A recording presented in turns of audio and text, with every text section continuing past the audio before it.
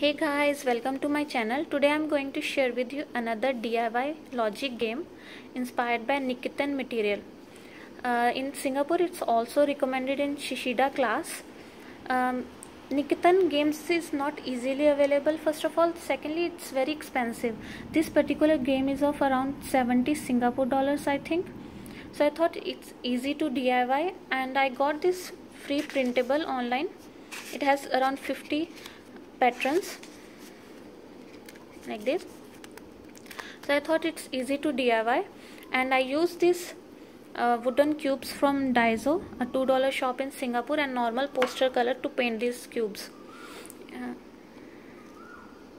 It has each cube, there are around 16 cubes. Each cube has 6 different color surface.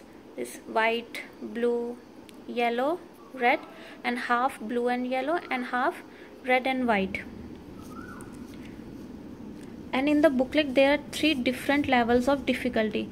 In the first level they use 4 cubes like this, and then in the second there are 9 cubes, then 16. Though the first level is quite easy, but when comes to that half cubes, that will be little challenging for the kids like this. So guys, it's a great game for developing concentration, logical thinking, creativity and perception, and it's very easy to DIY. In original game there is one more level which uses that in which you has to build the alphabets also. So guys, that's it. I hope you like it.